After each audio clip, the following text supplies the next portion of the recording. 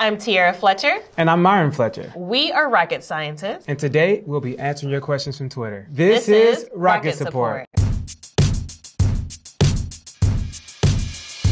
At Baitmaster OG, why do rocket ships launch straight up instead of at an angle like a plane? It's because the way thrust is propelled out of rockets. If you launch the rocket sideways, you wouldn't have the counteraction of the ground being able to push from. The hardest part about launching a rocket is truly getting off the ground. So that's when you're experiencing your greatest amount of gravity, and that's when you need the greatest amount of thrust. A rocket takes off straight like this, but once it's in the air, we can use thrust vector controls to turn the rocket in any direction that we would like for it to go in. So it doesn't go straight out of the Earth's atmosphere like this. It actually comes in at an inclination like this. Rotations are like this. They're not like this. And so in order to get out of a rotation, it's better to go with the rotation than trying to go through the rotation. And so therefore, rockets will have an inclination to go out sideways versus straight forward. At Polygowski66 asks, what is the skinny on Mr. Musk's new rocket engine? So the Raptor 2 engine produces about 510,000 pounds of thrust, and this is actually comparable to the RS-25 engines that are used for the Space Launch System. They will be utilized for the Starship. The Starship is a super heavy launch vehicle produced by SpaceX, and I know that for Elon Musk, he has a huge goal of going to Mars. So the Starship would be the vehicle to achieve that goal for him. It's predicted to have about 33 of these rocket engines.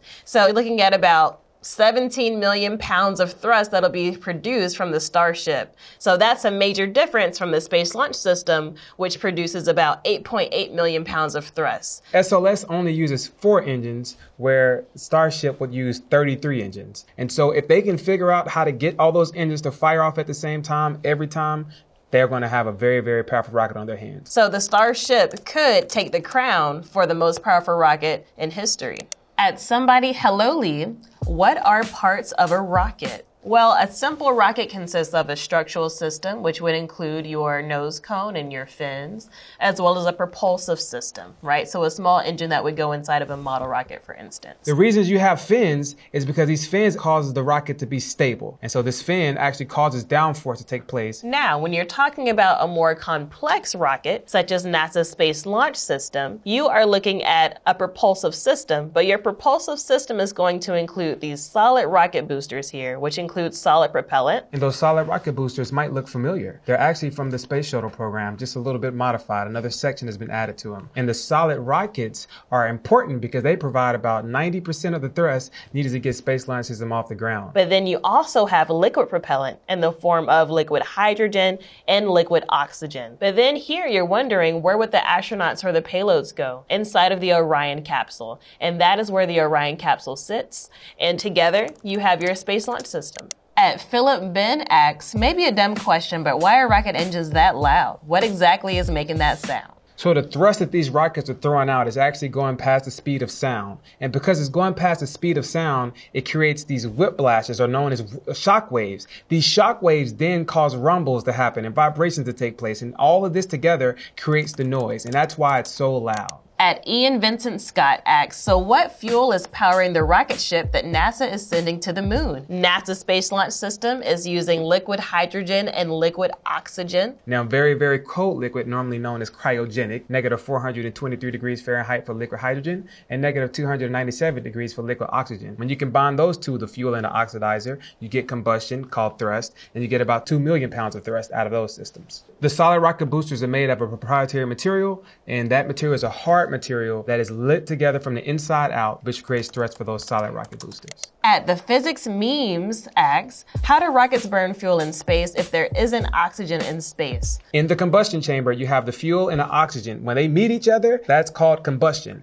That combustion causes thrust. In order for combustion to take place, you need oxygen. A rocket actually has its own fuel and oxidizer on board. Even though there isn't oxygen in space, it brings its own oxygen source with it. At D. Lucy asks, what makes a rocket a rocket? Is there a guideline? Does it need to go to space? A rocket is anything that is a structure with a propulsive system and a nose cone. A prime example of a great rocket would be a firecracker. A firecracker is a rocket because it has a propulsion system. At Mo Artwell asks, why build the other parts of a rocket ship if they are going to separate mid-air, and where do the remnants fall? Your powerful rockets that are heading into space, they are actually multi-stage. So once a stage is completely depleted of its fuel, you no longer need it. So these two particular solid rocket boosters, they're the first to fall off for the Space Launch System. And then you have the core stage, the liquid hydrogen and the liquid oxygen. Once those are completely depleted, you no longer need this entire core stage. Where do those pieces fall? Typically into the ocean. Anything that's close to the coast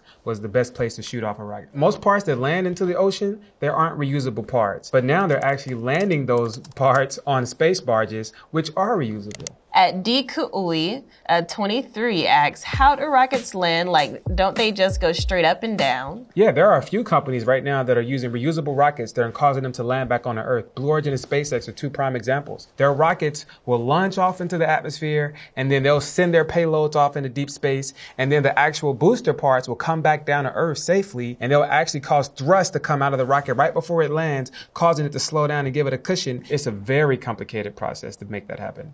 Very, very. It's like causing a pencil to land on its eraser.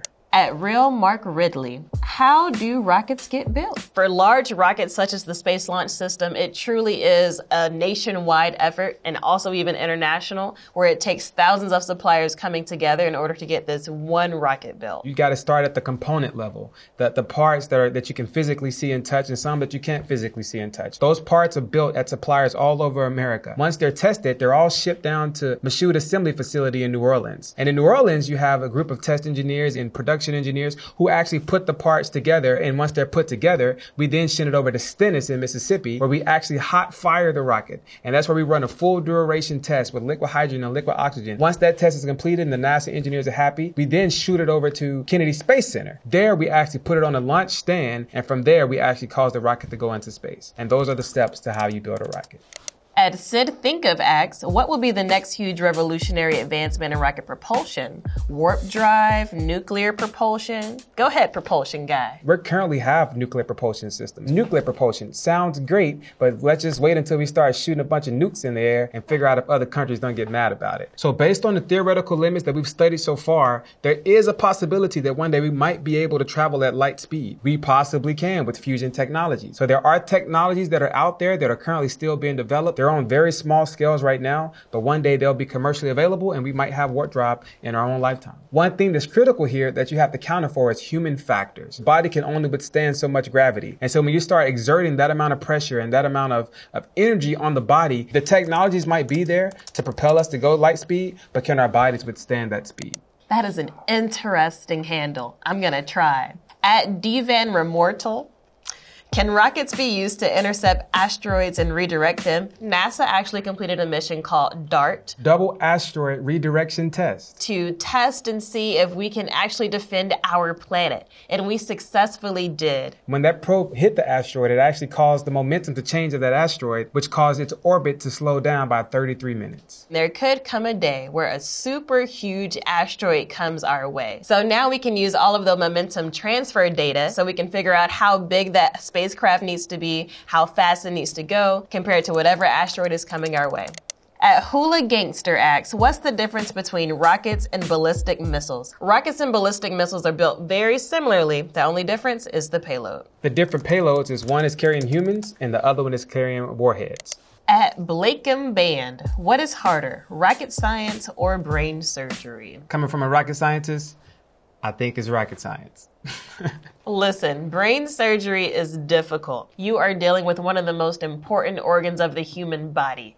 So just 1 small centimeter, or even smaller than that, you can literally disable someone. You know, with rocket science, if you're off by 1 centimeter, by 1 micrometer, you can cause catastrophic failures to take place. Yeah, I do rocket science every day, and it is quite difficult, so I just can't choose between the two. They're both just hard. At Shay Payne 14 asks, like, why can't I just be be like Jimmy Neutron and just build rockets in my backyard and stuff. Well, actually you can. There's an entire society, National Association of Rocketry, all around the United States. Amateurs are building rockets in their backyards, and we ourselves, we actually build rockets in our backyard all the time. Now, if the rocket happens to go above 3,218 feet, you're going to have to get a regulatory agreement from the NAR Society or these other societies to say that you can fly that rocket. Otherwise, you might interfere with somebody's passenger flight. At T. Bieber Belieber asks, I'm confused. What's the difference between a spaceship, space shuttle, and a rocket? A shuttle, for instance, is something that's going to carry humans into space and back down into Earth. That's why it's called a shuttle. It literally carries humans in and out. A spaceship could be used interchangeably with the space shuttle, but if you're talking about a specific spaceship, you're usually talking about something that's going in between different orbits. A rocket is simply a structural body that you can launch. It has a propulsion system. So it can be your fireworks, or it could be the Space Launch System.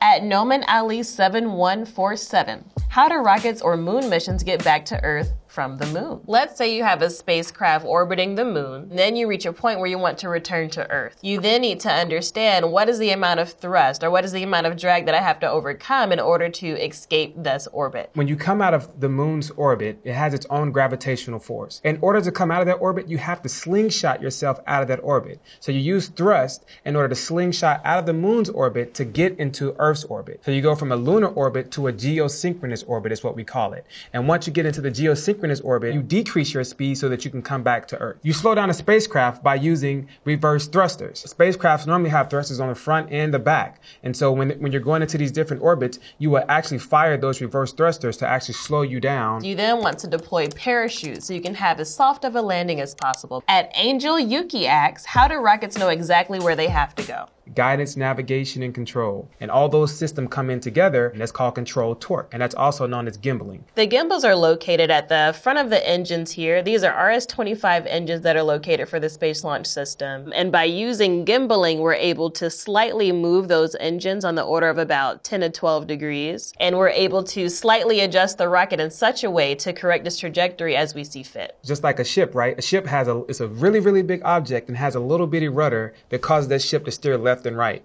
It's the same way with the rocket. 320 feet tall and 10 degrees can cause a rocket to steer left and right. At Mike Sparrow asks, who was Katherine Johnson? Katherine Johnson was an amazing woman, and she was one of the first African-American women to work for NASA. She was a mathematician. She was responsible for doing the trajectories for the Freedom 7 mission as well as the Friendship 7 mission as part of Project Mercury. And those were actually our first human flights for the United States of America. At Space Science 73 asks, what is the coolest rocket launch ever? A little biased, but NASA's Space Launch System is the most powerful rocket ever launched in history, so it's my favorite. What about you, Myron? I would say NASA's Space Launch System as well. The reason being, we had a very, very powerful rocket launch and take a capsule as far as we've ever sent it. We've never sent a capsule that are going to carry humans as far as we've sent that capsule. To me, that's the coolest thing that you can do as a rocket scientist. At Alec the Destroyer asks, yo, how you become a rocket scientist? So for us, it starts with the degree. You go to school to become an aerospace engineer. In this degree, you're going to have to go through calculus 1, calculus 2, calculus 3, differential equations, a lot of math. And then you have to have the science part, physics 1, physics 2. Then you go into orbital mechanics. You're going to have to study aerodynamics. You're going to have to study dynamics, statistics, statics. And then you're also going to study different things like propulsion, computer-aided design, and different fields like that with the aerospace engineering degree. At Lionel Media asks, what was Operation Paperclip? So Operation Paperclip was an intelligence operation that took place to get a bunch of German scientists over to the United States. We got to pick their brains, understand how they were building the V2 rocket. One of the German scientists that we brought over was actually called Wernher von Braun, and he was the director of the Marshall Space Flight Center. Now, he was a visionary. He really wanted us to get to Mars, and so the Saturn V was a bit overly built. You can read more about it in the Mars Project, one of the books that he published in the 50s. But he was definitely one of the founding fathers of our space program. At Interrobang 2X, will humanity ever leave the solar system?